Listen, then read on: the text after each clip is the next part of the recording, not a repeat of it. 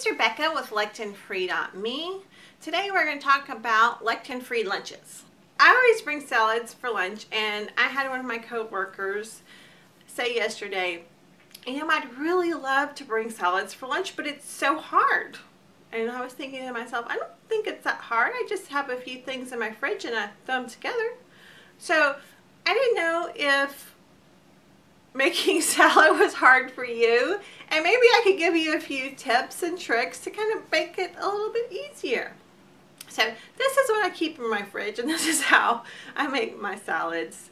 The best romaine we have here is not actually organic. It's one I get at Walmart in a little tub, and the leaves are loose.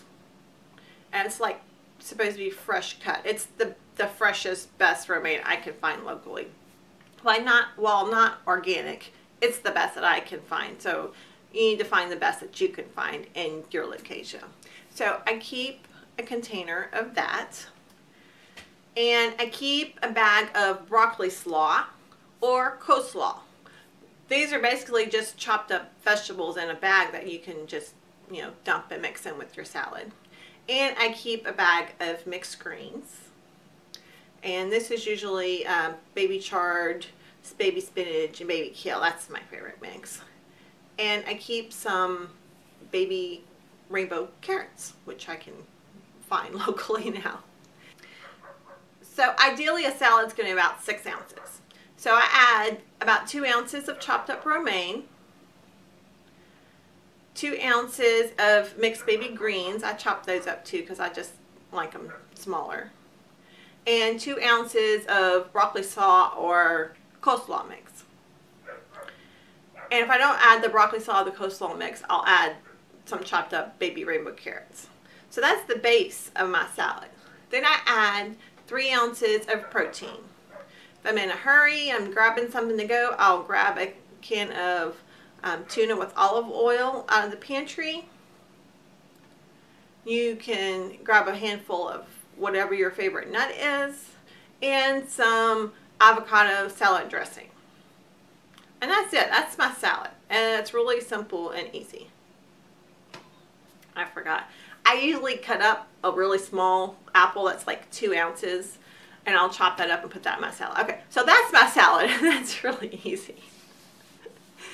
Yeah, so I get a little bit of sweet with my salad with the apple, and that just kind of seems to satisfy my sweet tooth for lunch. I don't want anything afterwards. I don't want to go eat a piece of cake or what have you afterwards. So that works for me.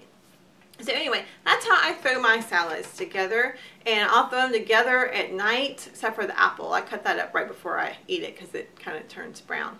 But anyway, so I'll throw that together at night in a bag and just leave it in the fridge, and then grab everything to go to take to lunch with me the next day.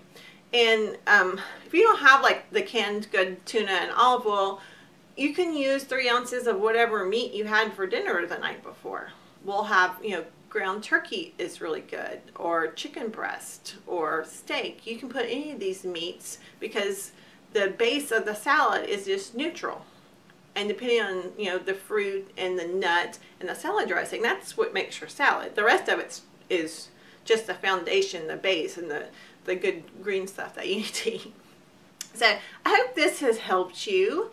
And if it has, click the like button and hit that subscribe button if you're not already subscribed.